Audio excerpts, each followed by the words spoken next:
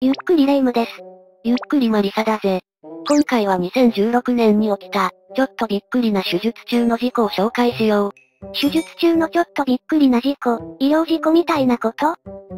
果たしてこれを医療事故と言っていいものかどうか。内容を一言で言うとな、患者のおならに手術用のレーザーメスが引火して大やけどを負った、というものだ。なんか、どこから突っ込めばいいものか。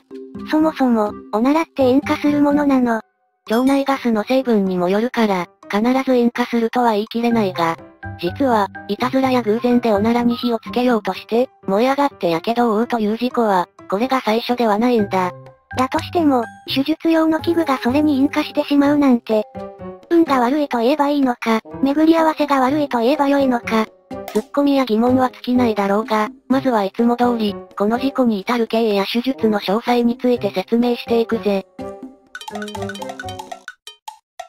2016年4月、東京都新宿区にある東京医科大学病院にて、手術中の患者が火傷を負うという事故が発生した。調査によれば、手術中の患者は女性で、子宮頸部を円錐状に切除するという内容の手術だった。で、その切除のためにレーザーを使っていたってこと？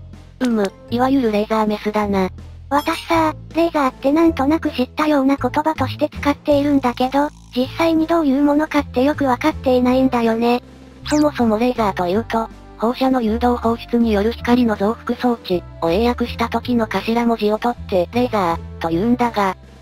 全然わからない。まあ仕組みを説明するとかなりややこしい上に長くなってしまうので割愛するとして、要するに、レーザーの光が当たったところに熱エネルギーをピンポイントで当てることで、切ったり焼いたりするってわけだ。特にレーザーメスで言うと、この熱エネルギーを利用して患部を焼き切るという医療器具だな。患部を焼きながら切り取るので、切除すると同時に血が凝固して、傷口が塞がる効果があるんだ。つまり、出血が少ないってことかな。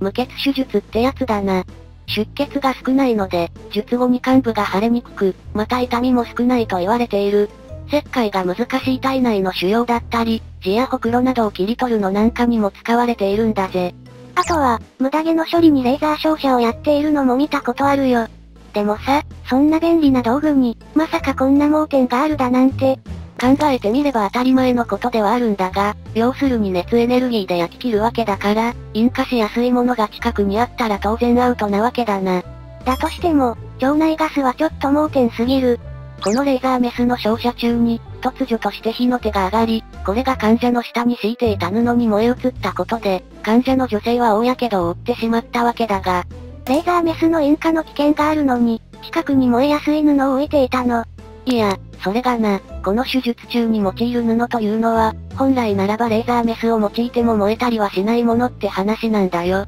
つまり、燃えやすい布ではないわけだ。まあそりゃそうか、そんな危ないものを手術室に置いておく意味がわからないもんね。でも、だとするとますますなんで燃え上がったのか不思議だよね。これを外部調査委員会が事故後に検証したところ、出火原因として最も考えられるのは、腸内の可燃性のガスがどういうわけか漏れ出して、施術箇所で引火したって言うんだ。で、これが本来は燃えにくいはずの布に燃え移った。単純な疑問なんだけど、おならって本当に燃えるの？先ほどの繰り返しになるが、おならに引火したことで火傷を負った事故って、実は過去にもいくつかあるんだよ。もちろん、事前に何を食べていただとか、腸内環境によって燃える燃えないは左右されるとは思うけどな。過去にも、手術中に電気メスの熱が腸内ガスに引火して結腸が爆発、それが原因で亡くなった海外の患者さんと書いたって話だ。うわぁ、悲惨だ。さて、今回の事故に話を戻すが、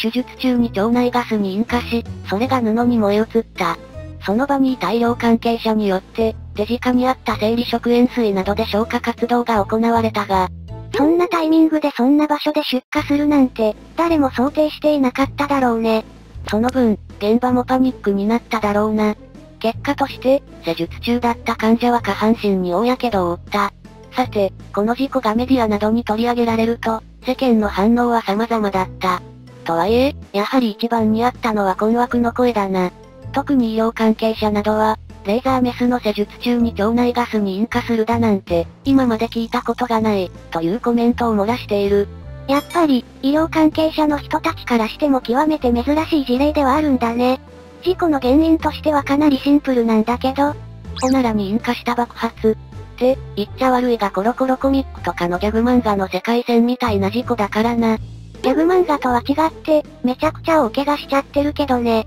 ともあれ、専門家から見ても腸内ガスに引火。それも火元がレーザーメスってのはまあありえないだろうってのが正直なところだが。とはいえ、そのありえない事故が起こってしまったんだから仕方ない。でもさ、今回の事故の何が問題って、どう対策したらいいかってところじゃない。